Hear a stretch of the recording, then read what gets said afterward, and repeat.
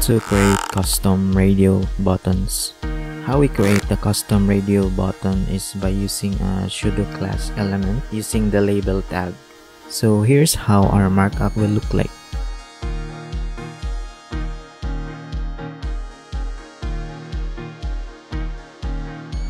We got div with a class of radio btn group. This div will wrap around the input and label element. First, create the input type radio, add a unique ID, and also add the name attribute with the option as a value. Next, add the label element immediately after the input. Add a break tag at the end.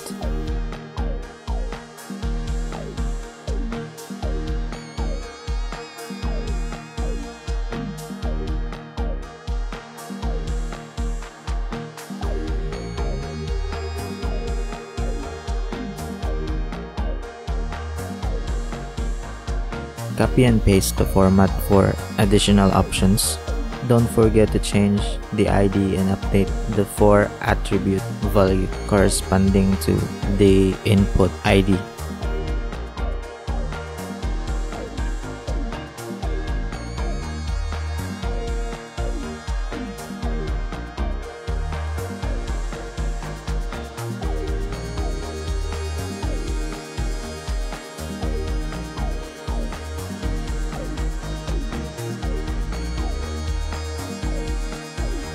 Add a box sizing border box to all the elements on the page.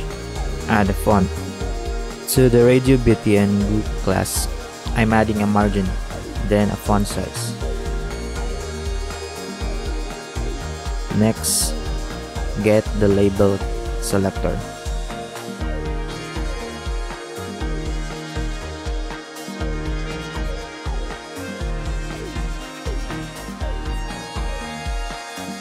The selector just means we selected all the label that is placed immediately after input with a type of radio under the radio-btn-group class.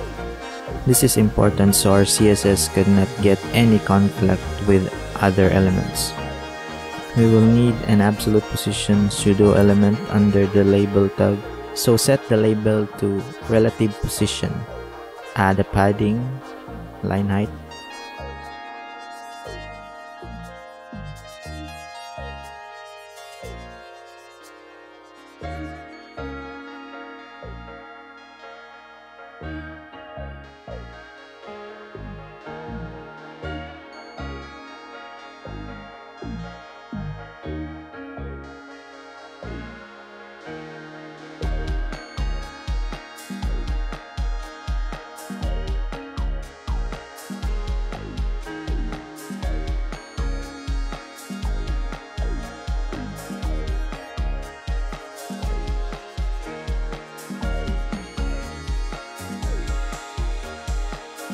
Now, we need to add a style to our pseudo class element. Add content without a value, absolute position, width of 40 pixels or 1 em, same as the height.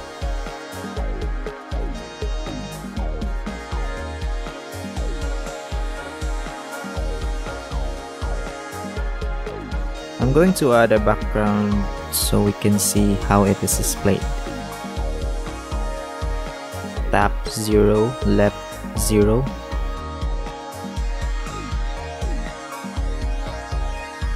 Bottom 0 and margin auto.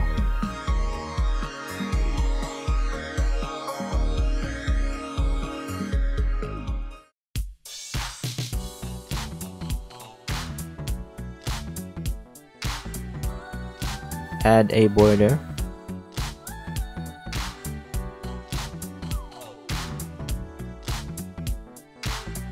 We can remove the background now.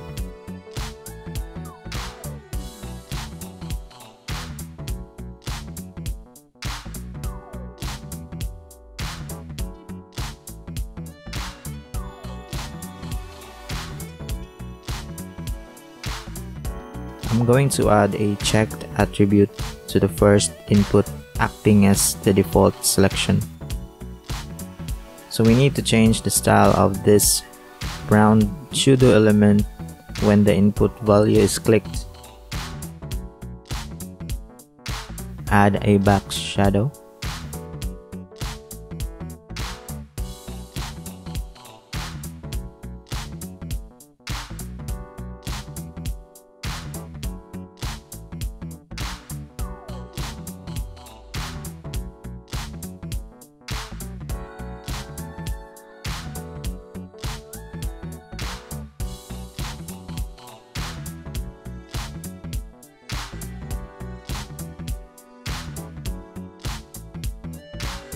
Next, change the color when hovered over.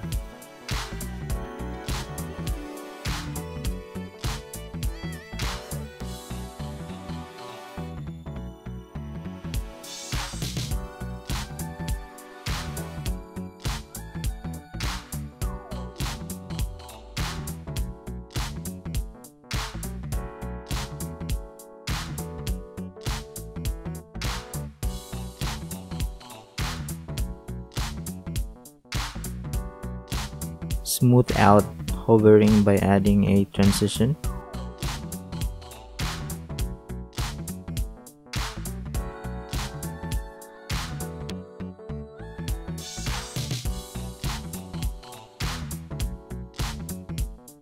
Next, change the pseudo element color on hover, but not the same as the active or selected input element.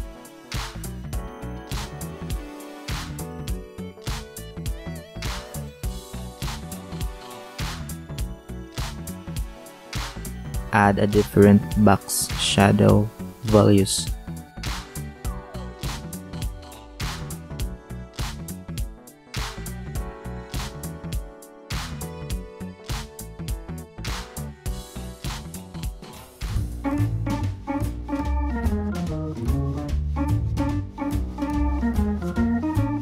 And finally, you can hide the radio input element. You can add a display non CSS to the radio button inputs.